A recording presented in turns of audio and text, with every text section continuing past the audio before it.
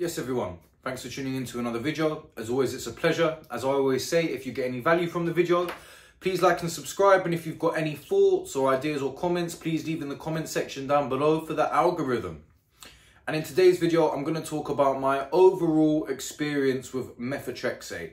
So I'm still taking methotrexate, but almost 4 weeks ago, I started taking adalimumab / Humira. Some of you might know it as. And so I wanted to do a video talking about my experience while I was just taking methotrexate, because obviously now I'm taking the Humira, it's more likely that my pain is going to reduce more or I'm going to head in towards full remission. And so far my experience is very good. So I'm just going to give an outlay of why I've been taking it, how much I've been taking, and then towards the end of the video I'll give you my overall experience and review of taking methotrexate. So I was diagnosed with psoriatic arthritis in April 2023, even though I was experiencing symptoms for quite a while leading up to that. You know, you can still see that my fingers are a little bit messed up, especially this one. I can't bend it properly, and I was in a lot of pain. After seeing the rheumatologist, I was prescribed methotrexate 20 milligrams to be taken weekly. When I first started taking methotrexate, I was given the pills, which are 2.5 grams each. So you've got to take 8 pills once a week, which for me doesn't really bother me too much, to be honest with you. Before taking the methotrexate, I was very nervous, as a lot of people who seem to watch some of my videos are, because when you Google methotrexate, there's a lot of people with a lot of very negative experiences and some very unpleasant side effects. Now, from my experience, when it comes to side effects, I experienced pretty much nothing. I would say when I first started taking methotrexate, I had a little bit of fatigue, but that might have actually been down to the condition itself rather than to the methotrexate. But I didn't have any nausea, I didn't have any headaches. I really didn't have any problems at all. In regards to my bloods, a couple of times my red blood count and my lymphocytes were low, my white blood cells, I think. But, you know, because when you take methotrexate, you've got to get your bloods done quite regularly. The following blood test, things have always come back into range.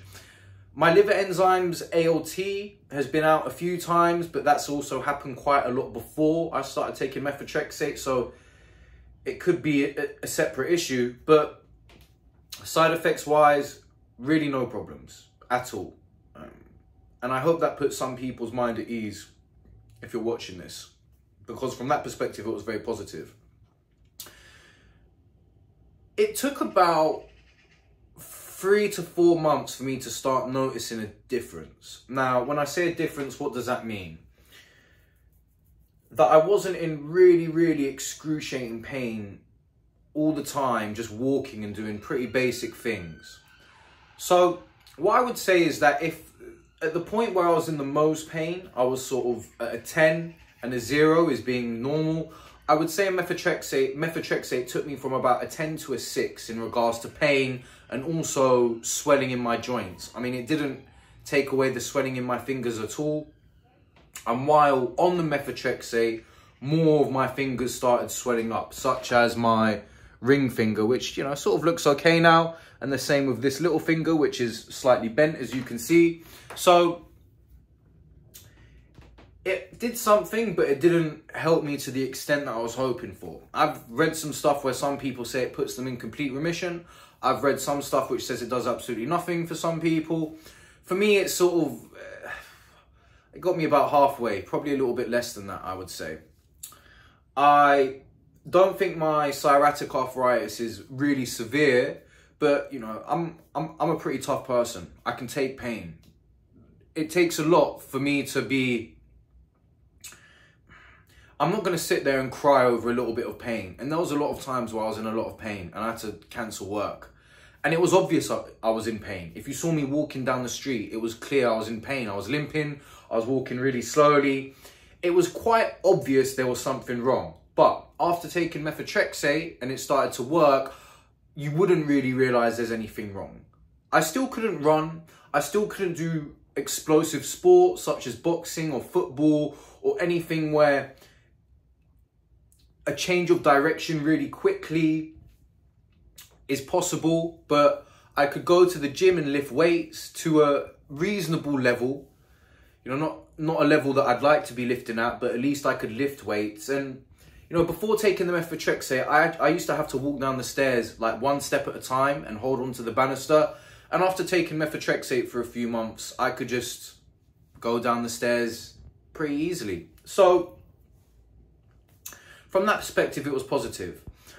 A few months after taking the tablets, I switched to the injections. Why is that? I think my rheumatologist just wanted to see if it would benefit me anymore, because obviously the pill form didn't put me into remission, and there's some stuff which suggests that by bypassing the gut and just injecting methotrexate straight into your system, it's more likely your body is going to absorb the whole dosage. To me, it didn't really make any difference, it would seem. I prefer taking the injections personally, just because I prefer the idea of injecting myself rather than swallowing something all the time. Is that having an impact on your gut? Who knows? But the injections are pretty simple. They're painless, they're very self-explanatory, and I just prefer the injections. I've taken the injections on holiday, it's been no problem. So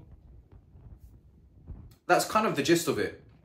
So my overall view of methotrexate is it was helpful. I didn't get any side effects, but it wasn't the answer. And I'm hoping the Humira really is going to be, because after being in a lot of pain for 1.5 years, which I'm sure some of you can relate to if you're watching this video, I really just am very excited about going back to a life where I don't feel pain anymore. And after being on Humira for 4 weeks and my pain subsiding, I'm realizing I think I was actually in a lot more pain than I realized, because when you're just in pain with every step you take, of course, you build up some sort of desensitization to everything. So methotrexate overall was a positive experience. I couldn't really put any negatives on it as it stands. Everything was pretty smooth. The only downside is it just didn't put me into remission. But to be honest with you, I didn't really think that it would.